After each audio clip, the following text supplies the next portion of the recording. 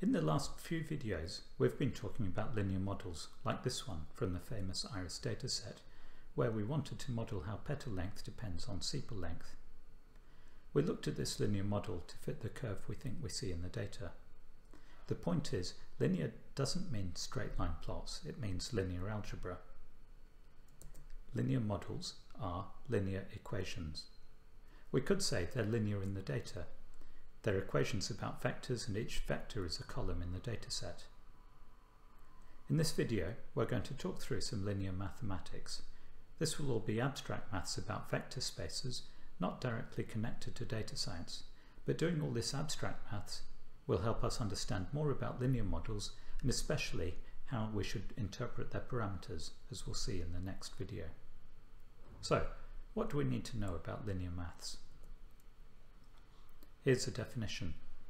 The subspace spanned by a collection of vectors E1 up to Ek, also known as the span of E1 up to Ek, is the set of all linear combinations. So, what does this look like?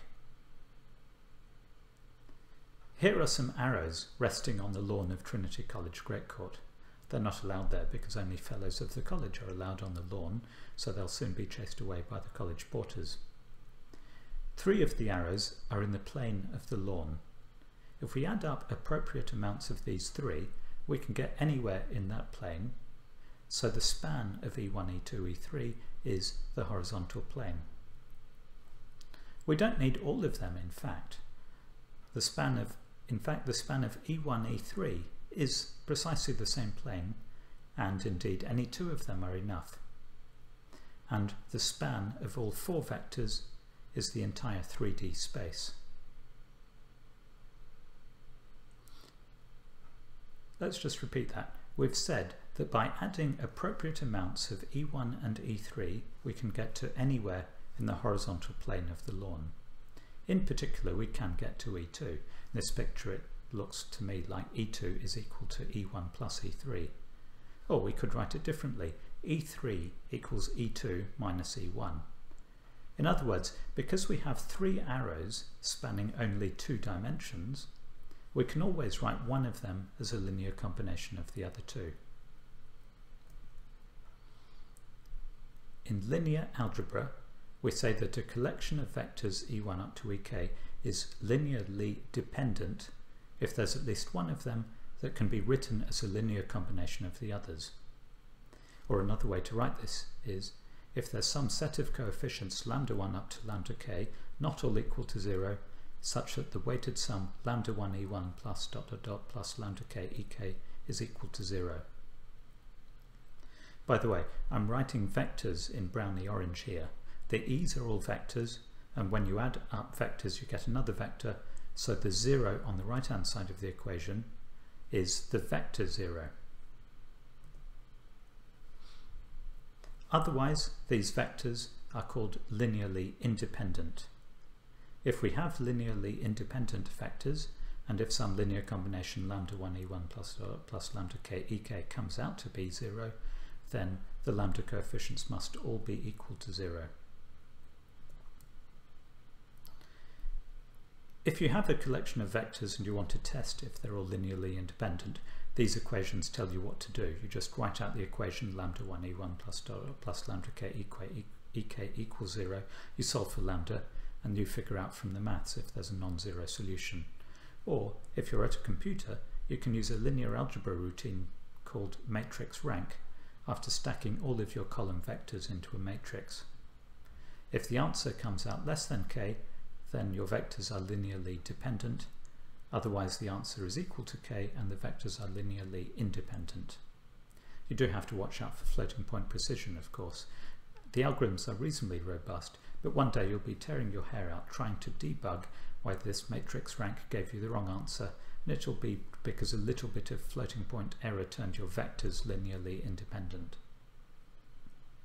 Let's work through an example. Are the following 5 vectors linearly independent? If not, find a subset that is. Well, just looking at these vectors, we can straight away see 2 linear relationships between them. E2 plus E3 is equal to E1, and also E4 plus E5 is equal to 1. So, just taking this last equation, we could write E5 as a linear combination of E1 and E4, and thus the span of E1 up to E5 must be the same as the span of E1 up to E4. The E5 is redundant. Likewise, we could write E3 as a linear combination of E1 and E2, so we don't lose anything from the span if we get rid of E3.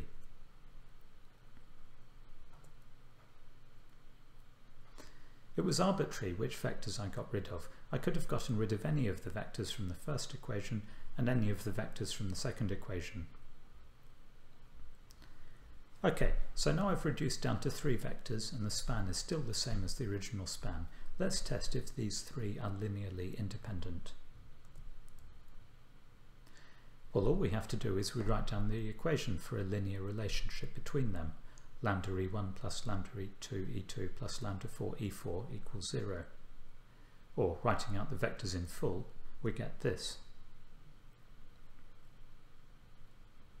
And we try and solve for the lambdas, just taking the vector equations row by row. Lambda 1 plus lambda 4 equals 0, lambda 1 plus lambda 2 plus lambda 4 equals 0, dot dot dot. In fact, the 2 middle rows of the vectors produce precisely the same equations. There's a redundancy there. We might as well have just deleted all of the rows where we've seen that row before.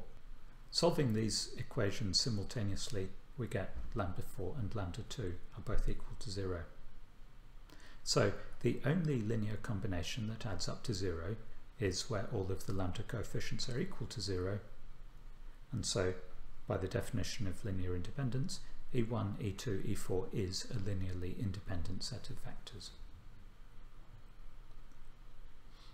Actually, there's a simpler answer to this question. Let's reread it. Are the following 5 vectors linearly independent? No, they're not. If not, find a subset that is. The question just asked us find a subset of these vectors that's linearly independent, so a subset consisting of just one of them would have to be linearly independent, of course. That's a technically correct answer. Technically correct is the best sort of correct. When we use linear independence in data science, though, we generally do want to get linearly independent vectors, but without reducing the span. So that's what we work through in this example. By now, you're surely asking, this algebra is all fine for someone who likes doing algebra, but what's the point? The answer is, if we have the right geometric intuition about vector spaces, we can understand what's going on with least squares estimation. Let me explain. Here's a picture of 2 vectors, E1 and E2, and their span S. I've also drawn another vector, Y, sticking out of the plane of S. A standard sort of question in geometry is, how close can we get to Y while staying inside S? In this picture I've labelled the closest point as Y tilde, and the distance as epsilon. Now let's set that aside and talk a bit about least squares estimation for linear models. Remember, the idea is we have a set of features and we're looking at a linear model where the features are weighted by parameters that we want to estimate, and we want to find the parameters that give the best approximation. The clincher is how we define closest and best.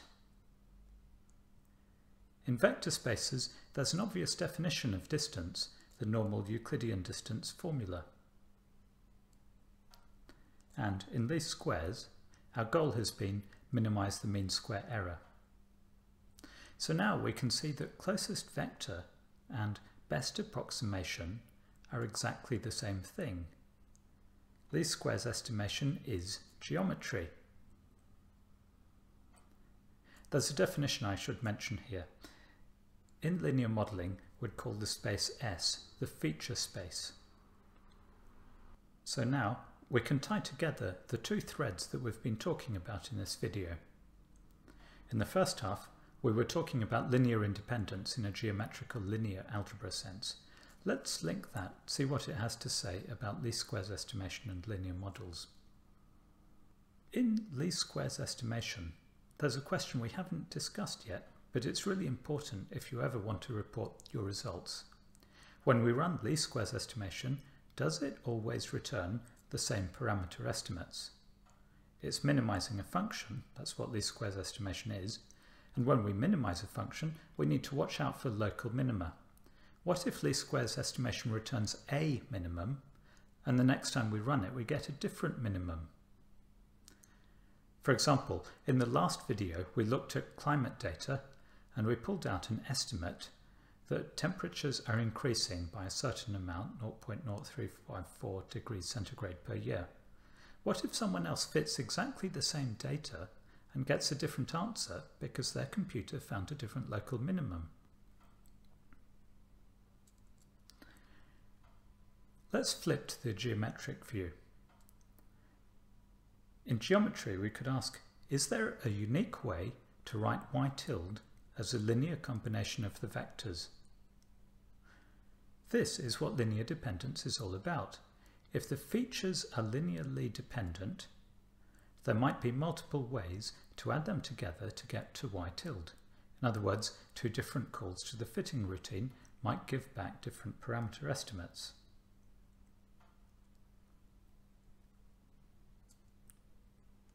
One more result I'll just mention. It's a bit harder to think through, so I'm just going to state the conclusion. Even if two different people do get different parameter estimates when they run the fitting routine, it's guaranteed that they'll get exactly the same predictions out of their model. As I said, I won't go into the maths behind this, but it does just drop out of all the linear algebra. In the next video, we'll look much more closely at this. We'll see how to write linear models to make sure that our features are linearly independent so that we get unique solutions for the parameters.